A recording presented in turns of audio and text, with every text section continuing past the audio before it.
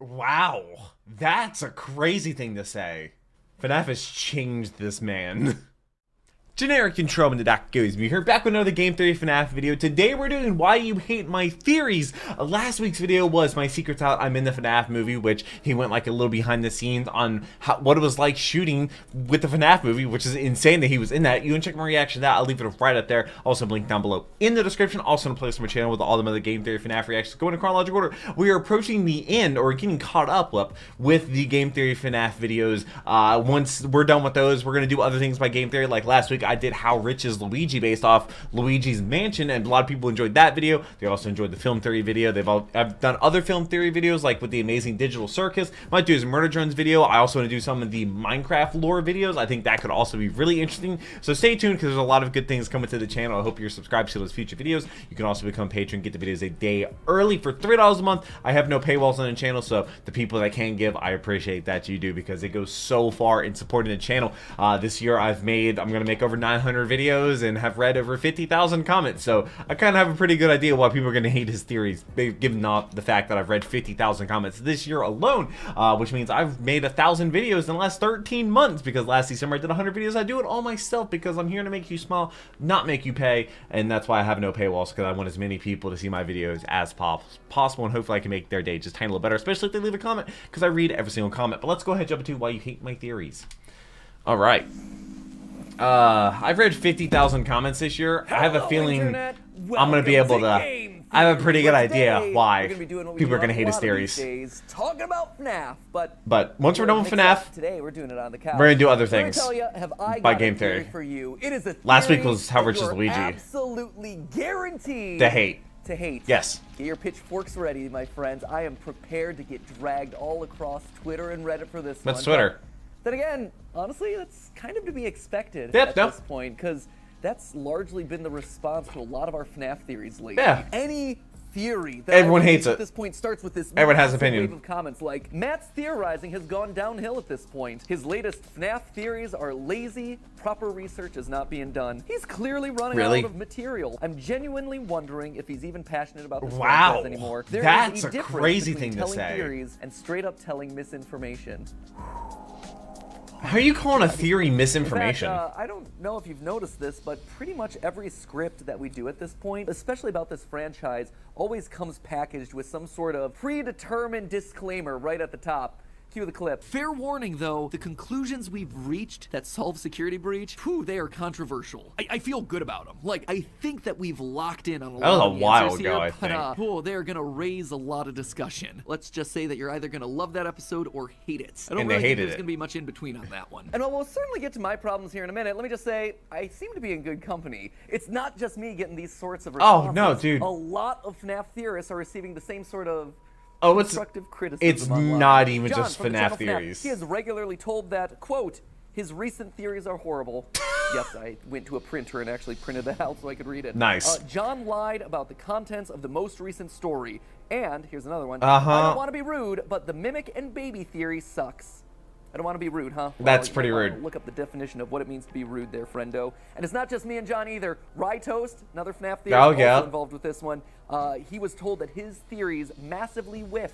I mean, they're theories. What do you expect? To go on and on here. The feedback is endless, but the TLDR of all of this is that I went down the line of FNAF theorists. Oh, hey, look, kept seeing that ID's fantasy over and over again. It's not just my theories that are getting all this hate. It's all theories, and that's weird. So I figured that I just saw an Undertale do a theory about that. Streaming on Saturdays. I think I know why this is happening, and honestly, just like the FNAF lore, it's pretty darn complicated. But at this rate, if we don't actually stop to take the time and address it, I worry that it could actually end up harming this community and the whole FNAF franchise as a whole. First off, I think it's important that we set some context here. Every FNAF theory that we release at this point is met with the internet largely dismissing it as insane, or jumping the animatronic Felix the Shark. But yeah, that's a natural thing. Is Bonnie Bro. It is the dumbest thing I've ever heard. I think it's the I think Bonnie Bro is the grandfather. I also said that Deadpool is Ernest Hemingway. I think that one was dumber, but sure, go for it. Maybe you missed that one. Daycare attendant's endoskeleton teeth match the mimic. This one right here says it is dumb, dumb, dumb, dumb, dumb. Sure. Disagree on that one. We'll get to that in a second. Oh, and this one here. You don't have have one take to do this. Robot. This theory he definitely is is. literal cancer. Wow. No, my friend. No, it's not. It is not a literal cancer. And if me suggesting that a fictional character in a YA murder bunny game is a robot is that bad to you, go touch grass. Anyway, you get the point. There's a very I'm with Matt. here of I these sorts of agree. comments. But the main thing is that this is people are like, why do you when repeat I yourself? I'm like, suggested if you've Green read the Theory as comments, explanation for the you first would know games why I back do in it. 2015, people were so mad. They hated it. Because honestly, I was dismissing 4 games of story and beloved characters with the whole, oh, it was all just a dream trope. Honestly, I didn't love it either, but it felt like where the evidence was largely pointing at the time. Yeah. And yet, it's only now, all these years later, that the sentiment has finally changed on that theory. And people largely agree that Dream Theory was right at the time. And that Scott just pivoted the story later with Sister Location. Or at least it was right until then this new Tales of the Pizzaplex book is coming out, and apparently it rewrites. Every time I look in a book area, I see a new Thanks for that one, Scott. FNAF book. Let me have that victory, could ya? What do you want from me, Scott? I'm selling the books for you. Literally. Speaking of the books, by the way, it also happened with those books. I started using the books 7 years ago. Jesus, I've gone through that many years. This is my literary contribution. 7 years of this book. I could be reading like War and Peace or I don't know who that. Never heard of that. Uncle Tom's Cabin. Haven't heard of those. No, I get to read Tales from the Pizzaplex 1 Lally's Game. Great. This is how I enrich myself. To my knowledge, I was one of the first, if not the first person, to seriously use the books for overall theorizing. Let me tell you, people hated it. Yes, they did. They despised it. They're like, why would you do that? Why would you talk about the books? But those and then it turned out being right. Helped me predict that William Afton was going to be the villain, that Charlie was going to be revealed to be the puppet, that Sister Location was buried under the Afton house, and that Michael Afton was the Foxy Bro. And that's just a few of the conclusions they helped me reach. And now, here we are, a whopping 7 years later. I've got a couple of gray hairs, and the pendulum has swung completely in the other direction. Now, the community holds me and all the other FNAF theorists hostage if we're not looking at the books, or if wait, really? Properly. They've required the book as 100% canon to the events of the game. Long story short, time is a powerful thing, and in this hindsight's 2020. It is super powerful, considering that Scott repeatedly has said that he uses both the games and books in the future to clarify the events of the past. Or, you know, that's just his shorthand way of saying that he uses those future things to just ultimately pick the direction that he wanted to go the entire time. Yeah, it leaves it open-ended so he can close it later. Sometimes the craziest theories in the moment become the correct theories a year or 2 years or even 7. 5 years down the line as more details solidify around the story. For a great example of this, let's just take a look at everyone's favorite Gregory as a robot theory. Oh, yeah. I propose that I Gregory agreed is with indeed it. the robotic reincarnation of the crying child. When I look online, this is often the one that people point to as the point where Matt Pat fell off, where he literally lost the thread of the game. That's what did it? To this day, it has entered the hallowed pantheon of theories that get memed to death, right alongside Luigi's eggplant height.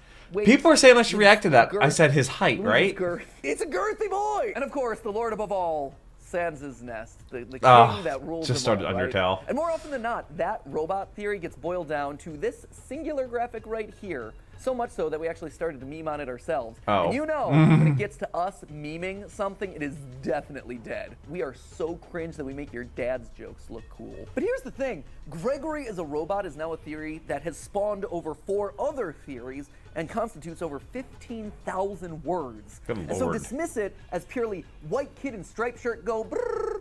Isn't that you just falling into the same trap that you, the internet accusers, have leveled at me? You say that I ignore evidence, that I don't do my research, that I ignore key details just to forward my intended narrative, but isn't that exactly what you're doing there? I mean, look at the facts. And bro literally has had enough. Screenshots. I'll try to keep it all on a singular page since I know that you all love to boil my theories down to one image. So how else, my friends, would you explain that Gregory looks like the crying child, that he is colored in purple, which connects him to the Afton family, that he's taken a bite out of a golden Freddy head ice cream cone just like the crying child got bit, that he's being called broken, which parallels the final line said to the crying child, his vision getting all staticky when Vanny skips past him in the pizza place, and him looking differently when Freddy gets Roxy's eyes.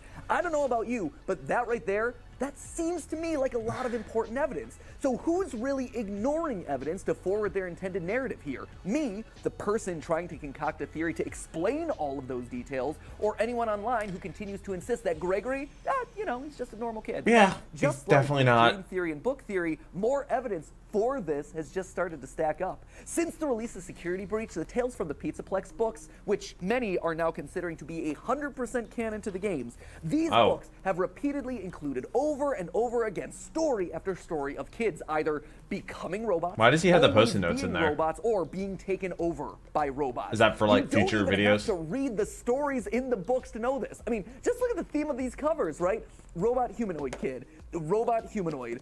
This one doesn't count. Robot humanoid. Count. Like, the last book in the series that's coming out like right now as this episode releases, it is literally about a kid who turned himself into a robot. Yeah, look at it. He's got human fingers and everything. Another one of those stories, this time GGY, it focuses on a boy named Gregory. That's why he has post notes. Sounds familiar. Who sets high scores in the pizza place. Wow. Again, should sound familiar. Yeah. He disappears multiple school counselors. Disappears and counselors. What Dr. Rabbit. This story right here is basically shouting in our faces the fact that Gregory is patient 46, confirming that regardless of how you feel about Gregory as a protagonist, he's a bad dude. He is killing people off, or at the very least, he's making them disappear to protect whatever secret he has. Something that, again, we predicted as part of that Robot Gregory series, and something that people at the time really didn't like. Plus, you can't ignore the fact that he's calling himself Dr. Rabbit, which again is yet another connection over to the Afton family. And while it doesn't ever explicitly say that Gregory is a robot, it does write him with some very oddly robotic characteristics. Yeah, he's also quote from here, like a hacker. Returned the wave. He smiled, then he cocked his head and studied Tony for several seconds. It's weird, right? People don't written usually in a do very that. specific way. It's an odd detail that signaled my theorist senses. Like it's a process. Honestly, it feels to me like he's written like an AI. Yeah. Stopping to learn, study human behavior, to grow. Maybe it's the first like human he's seen, and that kind sort of AI connection actually returns when we go back to Security Breach. Here, I'd like to direct your attention to the wall code from the secret sister location we found at the end of that game. Very quickly, the FNAF community figured out that this chunk of wall code right there read as follows: dodge, duck, flash, shoot, crawl, run, I don't even know how they figured that out. Who is the only character to do all of those actions? It's Gregory. He's flashing Faz cams, he's shooting Faz lasers, he is literally crushing the band. So this room, an Afton room, mind you, is in some ways trying to speak to Gregory. But why would it be written in such a weird language? Well, because honestly, a robot, he didn't know how to read English, maybe. I don't know. Until a year later, when this book finally came out again, this is the same one with GGY, but this time it had a tale called The Storyteller. This one is a tale all about a genius roboticist who speaks to his AI creations in a very specific way. Quote again from this book: every sheet of paper was covered with odd stick drawings and strange symbols that were not at all familiar to Mr. Burroughs. Burroughs? Squares, Joe? loops, triangles within triangles. The code is the language of the mimic. terrifying. The mimic being an AI program designed to copy those it watched.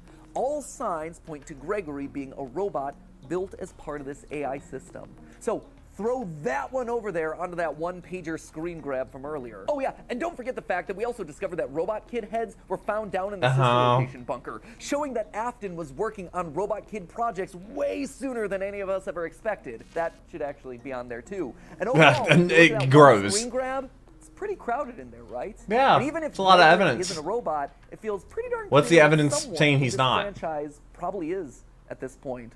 Here's the thing. I'm not bringing all this up to try and convince you, the internet critics out there, of this theory. There are some dead horses that I just want to leave alone, believe it or not. And honestly, I don't care if you believe this theory or not. I do not care in the slightest. I have no horse in this race, though apparently I have a lot of horse analogies to make, which is weird. That's another horse analogy. Having fun in my little corner of the internet, trying to solve silly video game mysteries with a cool team and around go insane. and an awesome community of theorists. I would love you internet critics to join us. That would be awesome. We are an open-minded community. We are welcoming. We embrace you with open arms in the most fan-friendly way possible, but not in a way that's going to get us canceled. But for the people over on Reddit and Twitter who accuse me and all the other theorists of ignoring important information for the sake of forwarding they our just own don't know what they're version of talking the narrative, about. just because we don't care about this franchise, ask yourself honestly, who's really the closed-minded ones here? We're the ones pointing out this information. We're the ones who are trying to solve. It's basically him defending his team, which that actually feels disrespectful. It's very in character for Matt to publicly say something to defend his team. Our standards for clue hunting. I have been raked over the coals a lot across recent theories for making visual connections between characters and objects. My last theory, great example of this. I drew parallels between the daycare 2 weeks ago and the mimic 3 weeks ago, because both of them have very unique teeth. Where very each individual tooth moves. is independently operated. It's a completely unique design for an that only is for them. Only shared by those two characters. And yet a lot of people were quick to dismiss the entire idea as just surface level. Oh, it's only a coincidence. But nothing is ever a coincidence. Franchise we're talking about here, friends? We started with counting animatronic toes and You're buttons. right. But the reason that I bring that up is that while many dismissed that specific connection, I saw those exact same conversations happening around the mimic's hand with its clawed fingers. Oh my gosh, clawed fingers, just like Bird Trap or the Glamrock's hands.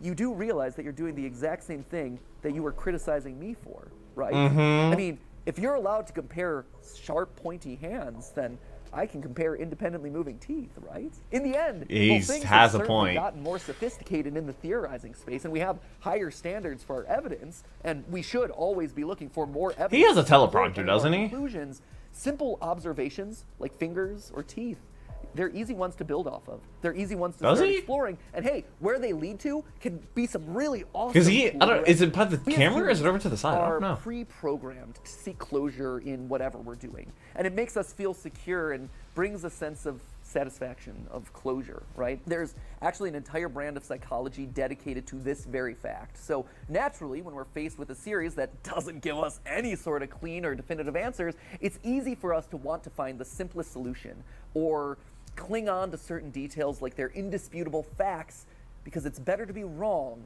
than to be uncertain. And FNAF makes that hard because it's a story that's built on shifting sand. It went from souls possessing animatronics to liquid soul metal to digital consciousness transfer and then to goo that literally tries to steal your identity. And while that's frustrating, honestly, it's also what makes the franchise so fun. Taking small little puzzle pieces and extrapolating possible answers. And some things being right and some things being way wrong. People the wrong way. A few weeks ago, I asked a bunch of you online to take the Myers-Briggs personality test. Now, this is a really fun assessment that breaks you down into one of 16 different personality types based on letters. Are you an E? I think I was an INFJ. Hanging out with people, or are you an I? Introvert, who likes your quiet alone time? Are you a structured and organized J for judging, or are you a 1,000 videos in 13 months? T? Do you prefer logic and thinking, T, or do you like to go with your gut and your feelings, F? But for this particular debate, I actually wanted to focus on two letters, S and N. Now, these two letters focus on how you process information. The S stands for sensing. This means that you take the information from the world around you and you take it at face value. You use your 5 senses to determine what is real and factual. True. It often means that you look at the world in a very literal random way. hurricane. N, on the well, it's in the hand, Pacific, so I guess that would be a... It's not the cleanest of lettering systems, but they'd already used the I. Typhoon. Anyway, if you're an N, it means that you interpret information in more abstract ways. Rather than just relying on exactly what's in front of you physically, you take that information and then you go a couple steps. You put it in your head and turn it into something else. Interesting ways to go beyond just your 5 senses. So, how does this relate to theorizing? Well, is he actually on the couch? The vast majority of this channel's subscribers are N's. They're taking information. I see the reflection on the couch, like not the reflection, but the shadow. Connections to find solutions. In fact, almost everyone who works at Team Theorist here is an N, purely by coincidence. It's not like you can actively screen for something like that. It just works out this way because the way we do things here requires a certain mindset. A mindset open that mindset. only about 25% of the population is innately comfortable with. Is Mario a villain? No, of course not. There are so many examples of him being a hero, but you also can't ignore little details like the time he chained up Donkey Kong or the time that he stomped on his little brother's toe. And that right there yields some pretty interesting conclusions if you connect all those dots, leading to, hey, Mario is a villain. That's not to say that you can't also theorize as an S. You absolutely can. In fact, our creative director Tom and FNAF theorist John were both in town a couple months ago, and they showcased this exact difference in mindset. They probably best showed it with how to interpret Michael's ending monologue from Sister Location. Tom is an N, John is an S. Oh, John really? used the literal words being said to inform his interpretation, while Tom was more focused on how the words were said to imply meaning. Fun fact, by the way, after we shot this video, we got into contact with John, and we asked asked him to take this test I've read again. a couple of videos. And since he first visited, his Myers-Briggs has actually shifted to more of an N type. Remember, the Myers-Briggs test isn't just black and white, it's a spectrum. John was originally 59% S, but now that's shrunk down to 32%. I'm not sure what I was. I'm pretty sure I was INFJ. No more S tendencies. It's just that his exposure to the wonderful world of He FNAF changed led him him to look at things differently, to link Kinda the have to. obscure, to make connections from small I details. really wonder to what imply MatPat meaning was through more abstract before means this, rather than the more literal before ways that he might FNAF. have done a couple years ago. FNAF And that has right there, changed that this is the man. fundamental difference that's happening in the fan base right now. I think a lot of the newer fans of the franchise are S's. And when you look at our survey results, you can actually see this playing out, with almost 25% of S's joining during either the FNAF VR, AR, or Security Breach era. Compare that to N's, where only 18% joined during that era. And so when evidence needs to be interpreted with an N mentality, it's making them uncomfortable, or even outright mad. Take, for instance, this clip from our most recent episode. But secondly, and more importantly, Cassie actually knows the truth about what happened to Glamrock Bonnie. I seriously She knows think that it was Monty Gator it was who her eliminated him from the grandfather picture. that was A Bonnie, lot of bro. people were That's quick to my point out theory, that on the personally. description of the Glamrock Bonnie plush, it says, quote, "Dad wouldn't tell me why they replaced Bonnie." In fact, this was one of those moments where people outright accused me of lying about the evidence, saying that I was ignoring the text, that I was literally showing on the screen. That would be really dumb of me if that was what I was doing. No, but that would be. Let's actually take a closer look at that specific line. Dad wouldn't tell me why they replaced Bonnie. Typically speaking, someone that's an S would look at that line and take it literally. Her dad wouldn't tell her what happened, therefore, she doesn't know what happened. However, as an N, I'm not just taking those words at face value, nor was I willfully ignoring them. I was just interpreting them differently. Her dad wouldn't tell her what happened. That doesn't necessarily mean she doesn't know what happened. Your parents might not tell you how to cook a meal, but that doesn't mean that you don't have ways of finding out how to cook. That's Same true. thing applies to this other line from the same portion of our video. This one about the Monty AR plushie. Quote again, "It's hard to look at." Well, S's would read that and interpret it that maybe it's bright, it's shiny. It is physically hard to look at because it's an AR object, so maybe that's why. Yeah. But N's would read that line and probably read it differently. Nothing Like it's else not Cassie says about other like AR there's objects something in the game imply traumatizing that they're related to difficult it. Look at least from a physical perspective. So what makes the Monty AR thing so different? Well, maybe because it's not physically difficult to look at, but emotionally difficult to look at. It's hard to look at because she knows the truth about what Monty did to Glamrock Bonnie. There you go. But here's the big one, and this is the one that honestly has divided the fan base for the better part of the last year. It is this line used to market the new Tales from the Pizzaplex books. Quote, "A collection of new Five Nights at Freddy's short stories set in the world of the newest game." This one line has been used time and time again to say that these Tales from the Pizzaplex books, they are 100% canon to the games. One for one with the game's stories. That right there, that is a very S interpretation, a literal interpretation of what's being said. But there's also the N is that it's interpretation of that what? line. You Parallel? can be set in a world without it being the same world.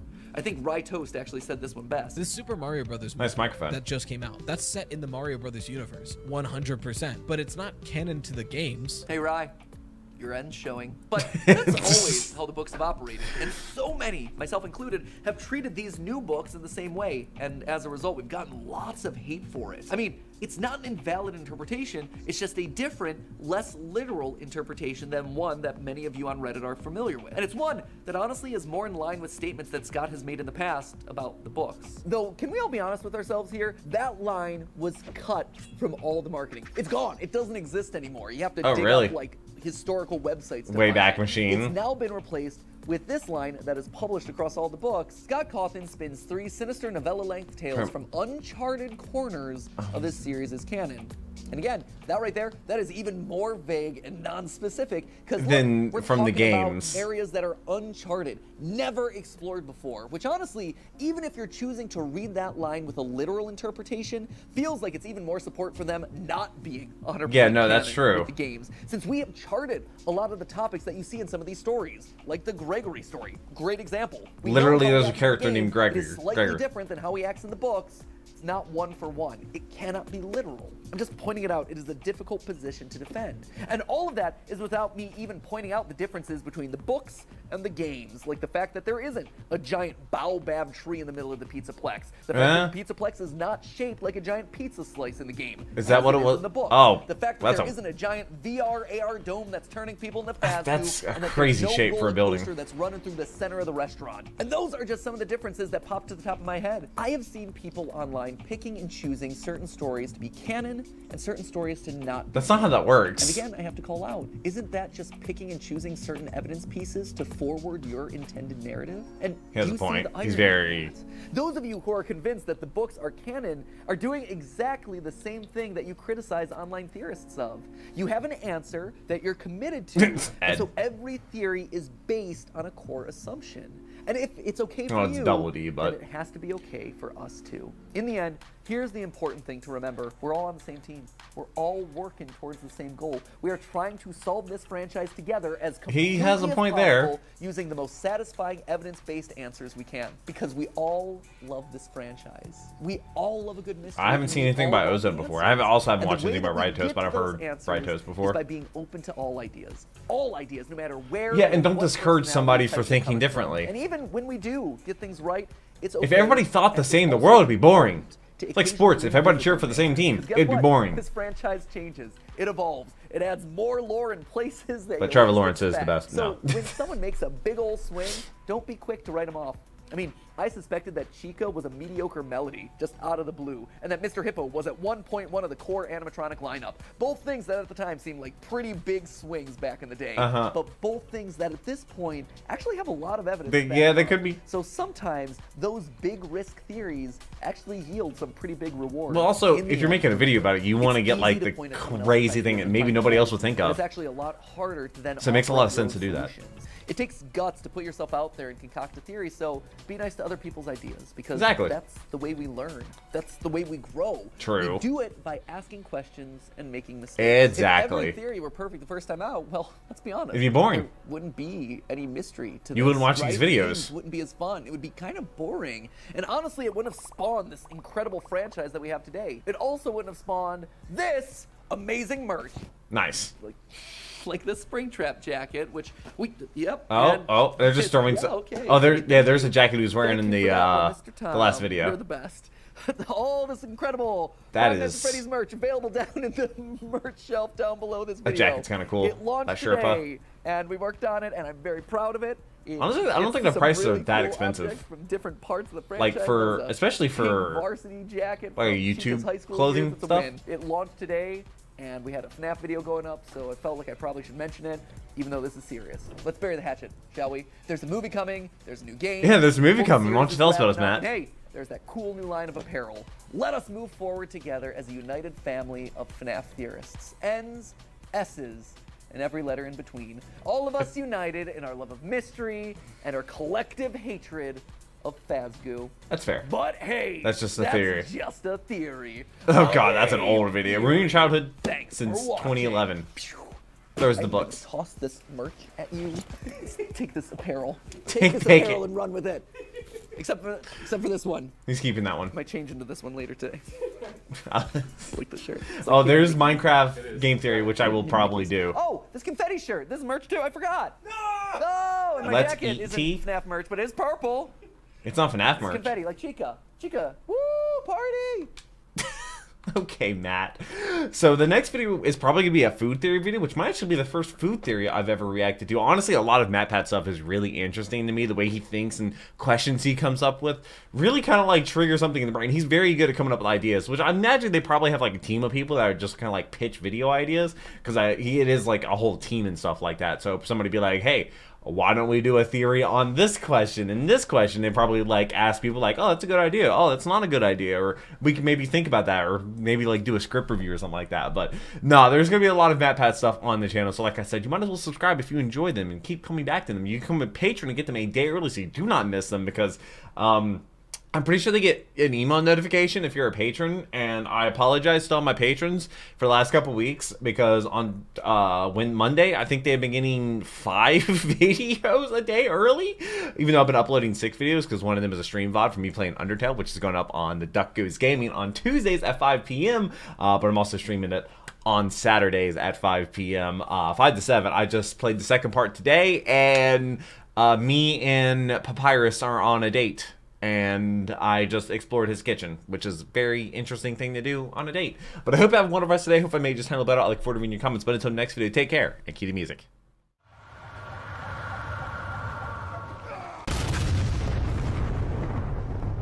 We were playing